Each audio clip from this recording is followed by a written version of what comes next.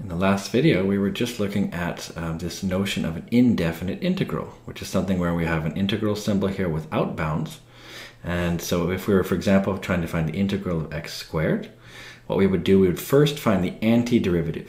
Remember, that's a function whose derivative is this. So see, if you take the derivative of x cubed over 3, the derivative of this is x squared. And then from that, you just add a c to it. Now what I'd like to do then is show you a few tricks. So actually, let's just go back to this original one here. Take a look. So we're trying to work with x squared, and we ended up with x cubed over 3. And it turns out all things of this nature, so things with a polynomial, to an exponent here, so something like x to the 2, or it could be x to the 5, there's the same trick works out, it turns out. So that's why the first of these tricks here, so I'm going to show you this, so tricks. These are sort of shortcuts here. These are things that are probably worth learning. Sometimes you actually are given these on a test, sometimes you have to memorize them.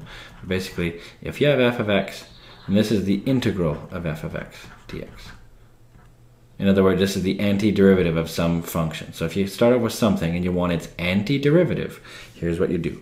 So if you have something that goes x to the power of n, let's say, you want to find the integral of anything to any power, well, it goes like this. Look over here. What we did is we took, well, the integral of x squared was x cubed over 3. If you notice what you have to do then, you have to raise this to 1 power more than it was. So where it was a 2, now it becomes a 3. And then you have to divide by that same number. Now if you remember about derivatives, every time you do a derivative, you go down by a power. Remember, if you're taking a derivative of something, you would, let's say I wanted the derivative of this. I would take the 3 and bring it down in front and make it x to the power of 2. So what's neat is derivatives make you go less in powers, at least if it's something that's like this. And integrals make you go greater in powers. So that's the key here. So if it's x to the n, then it becomes x to the n plus 1, all that divided by n plus 1. In other words, if it was x to the 2, it becomes x to the 3 over 3.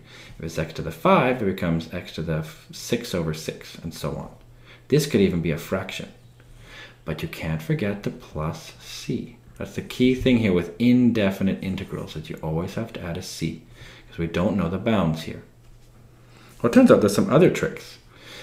Just like e to the x, the integral of e to the x is just e to the x. That's really nice. That's because this, if you take the derivative of this, you get this. Now remember, that's what an integral is. It's an antiderivative. So you see how if we take a function, we go to the right, so to speak, and do the integral. Well, if I take the derivative of this thing, I should get this. Just like the derivative of e to the x should be e to the x. Don't forget, you just always have to add the c.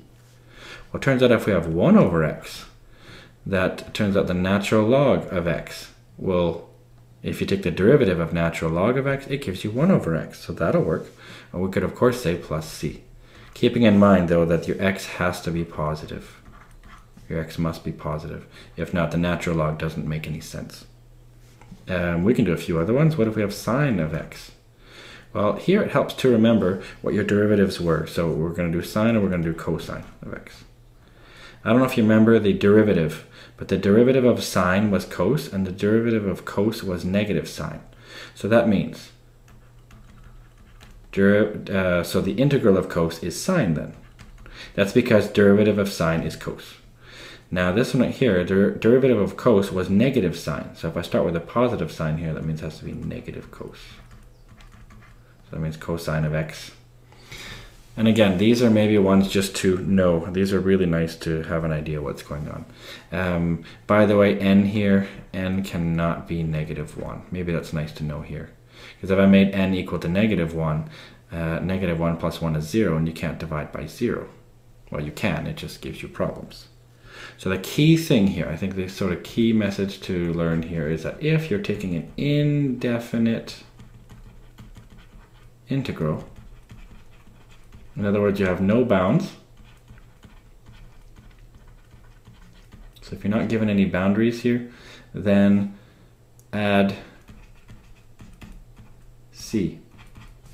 That's something really important to remember. So for all of these, you need to add a plus c term. Remember, because if I took the derivative of this thing right here, this would go poof, it would disappear. And again, remember, the idea is to do an integral, you take the antiderivative, which means you find a function whose derivative is what you're looking at. That's why we call it antiderivative. It's the opposite of doing a derivative. So that is how we work with antiderivatives. And that's also how we can work with indefinite integrals. So those are integrals without bounds. In the next videos, I'm going to be showing you things about, well, a few more tricks actually with indefinite integrals. So we'll see some more tricks and some more details.